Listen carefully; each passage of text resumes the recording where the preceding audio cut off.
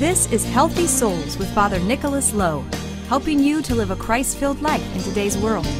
Father Nicholas is the pastor of St. John the Divine Greek Orthodox Church in Jacksonville, Florida. So let's get started with this morning's homily. Several weeks ago, we began a brand new sermon series entitled The Hall of Famers.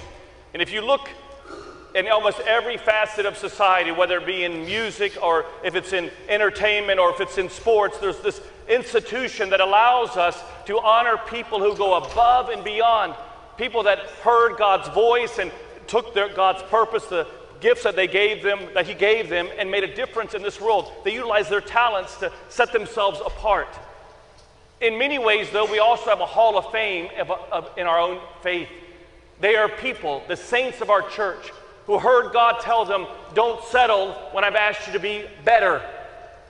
They heard God telling them not only should they be living in this world, but they're called to be athletes for Christ. And I think many of those Hall of Famers, these saints of our church, would be telling all of us, study how we became members of the Hall of Fame of faith so that you can know how to be a member of the Hall of Fame of faith in your day. Study how we lived our life so that you can know how to live your life. And over the last several weeks, we've been highlighting the saints that the church puts into place on the Sundays of Lent. And today I want to bring out another one, another Hall of Famer. His name is St. John. But I'm not talking about St. John Chrysostom, who puts together our divine liturgy. I'm not talking about St. John the Baptist, or for that matter, St. John the Divine, our patron saint of our church family. I'm talking about another John. He was born in 579 in Palestine. And at a young age, this John was extraordinarily talented, very gifted academically. So much so that many people had thoughts of him going into doing great things in the field of government and education. But at the age of 16, John desired to be close to God. So much so that he would join a monastery in what is called St. Catherine's Monastery in Egypt. There he grew in his faith. There he inspired people. He was so gifted in his walk of faith that not only were people that were visiting the monastery be inspired by him, but also the other monks. Because what he did so great was not only did he come to church and listen to the liturgy, he lived the liturgy. He didn't just hear a message, he did the message. He applied his faith in his everyday life. One day, one of the monks comes up to him and says, John, the people in this monastery need some practical ways to apply their faith. Can you write down on paper what you oftentimes tell us in words of how to apply our faith? At first, John was a little bit reluctant, but then he began to put pen to paper and began to write these different ways, these different steps, if you will, to help guide people towards heaven. Over time, he would write these 30 steps, using in his mind an analogy of a ladder, taking from Jacob's ladder in the Old Testament. Different steps one could take as they're ascending to heaven, as they're living their life the way God wants them to live. And as he put together these steps, step after step of what they would do, the people loved it. So much so that on the fourth Sunday of Lent, we have honored him for 1,500 years. His name is St. John Climacus. The word Climacus means ladder. St. John of the ladder. And I think if this Hall of Famer was to speak to all of us today, I think he would say this. If you don't take a step towards God's purpose in your walk of faith, the devil will cause you to slip and follow the failures he has planned in your walk of life. If you don't take a step towards God, he's going to cause you to slip. If you don't take the step, he'll cause you to slip. Let me show you how John used this. He said that one of the main ways that we slip off this ladder is through the vices. Let me give you some of them. He said one way that you can slip is if you remember people's mistakes. If you keep dwelling on what someone did in the past, you're going to slip off the ladder. Another one he says is if you go around in life always talking about people. If you're focusing on what people have said or what you're saying about them, negative things, you're going to slip off the ladder. He said another one is that if you go around being impatient, you're going to slip off the ladder. You get my point. There's a lot of different ways to slip off that ladder. What are some of the ways that you're slipping off the ladder today? What are some areas that John would say, are you taking the step or are you causing yourself to slip? And what I want to encourage all of you today is every day is a choice that you and I are making. In many ways, the devil is at a dinner right now. And on the menu is you. And he is yearning and desiring to give you a meal that's going to cause you to slip off the ladder of faith. And I just want to encourage you, take the step. How do we do that? Well, I think there's 3 major steps that all of us need to make today. Here's number 1. We need to take the first step by sitting next to God. By sitting next to God. If there's one weapon that you should know that the devil is always going to give you, is this. I call it the weapon of mass distraction. The devil loves it when you are busy. Because if you're so busy in life, you cannot spend time getting to the giver of life. You can't take the step if you're so busy in this life. And I want you to hone in on the letters of the word busy. This is going to be something that hopefully all of you will leave here with. B-U-S-Y. B-U-S-Y. B. Bound. U. Under. S. Satan. Y. Yoke. When we are busy, we are bound under Satan's yoke. And you all need to recognize that if you're in this world so busy, what God is saying through John Climacus is, can you please get to the first step? Can you take that step and come sit next to me? John Climacus puts it this way.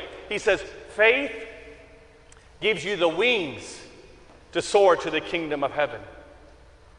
Some of us just need to do that. How do we do that? Some of us need to spend more time talking to God and listening to God.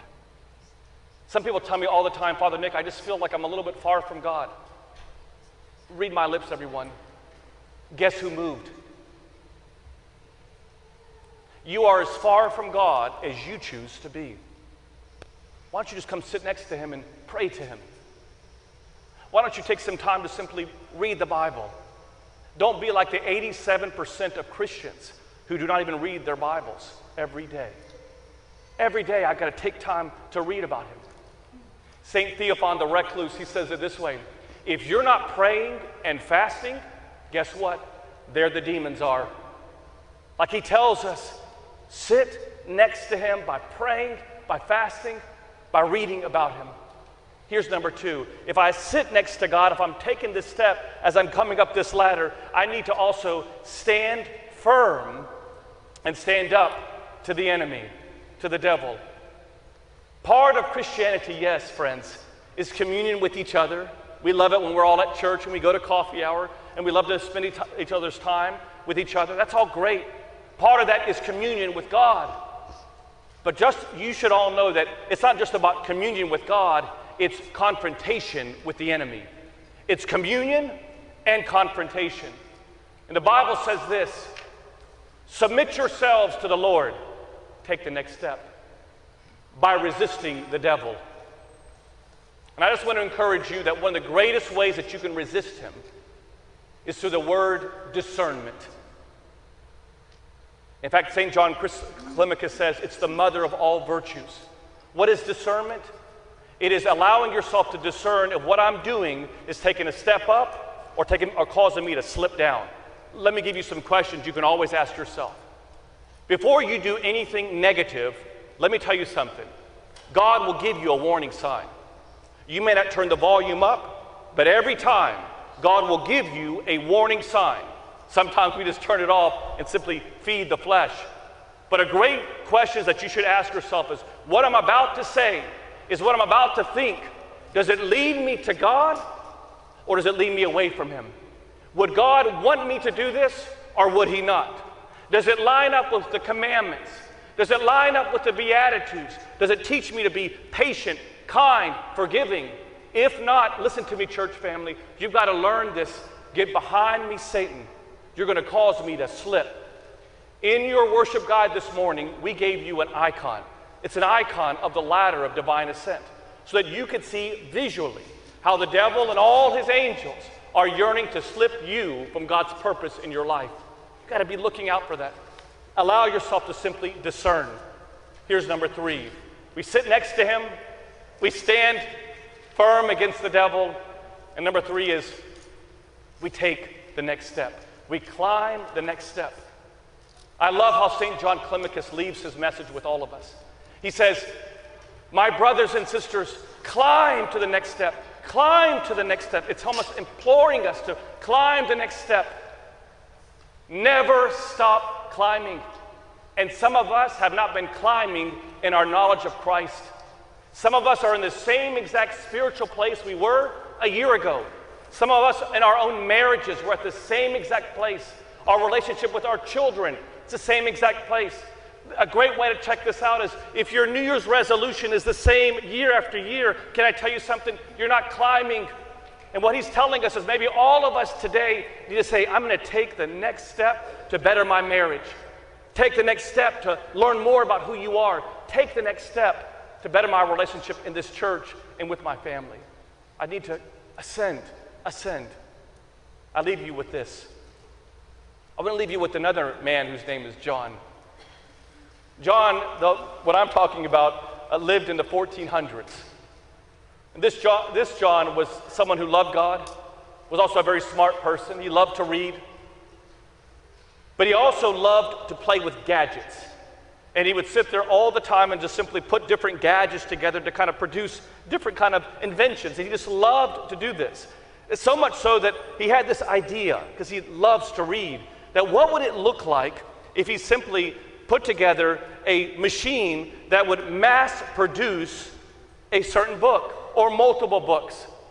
He started to put these little different gadgets together, started to read different ways that he could do this.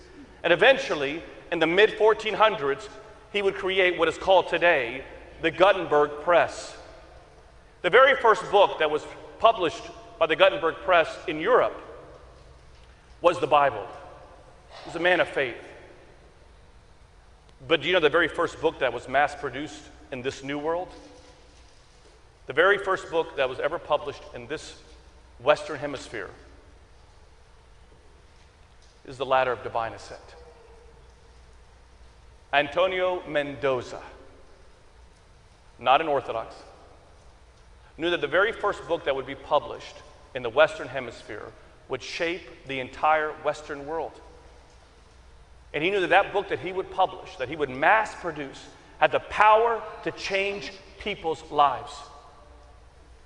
This book, written by St. John Climacus, is all about these 30 steps that one takes to ascend into heaven. And can I just encourage you all that maybe we all need to mass produce the ladder of divine ascent in our own lives. That maybe we need to mass produce it by all taking the first step to come and sit next to Christ. That maybe all of us need to mass produce in every facet of our life to stand up to the devil. That we all need to mass produce by taking the next step. Because if you don't take the next step towards God's purpose for your life, the devil will cause you to slip to follow his purpose for your life. If you're not taking a step, he's going to cause you to slip. In the name of the Father, Son, and Holy Spirit. Amen. We invite you to join Father Nick and his wife, Dr. Roxanne Lowe, on the 2nd and 4th Tuesday of every month for their Healthy Minds, Healthy Souls call-in show at 8 Eastern, 7 Central on Ancient Faith Talk.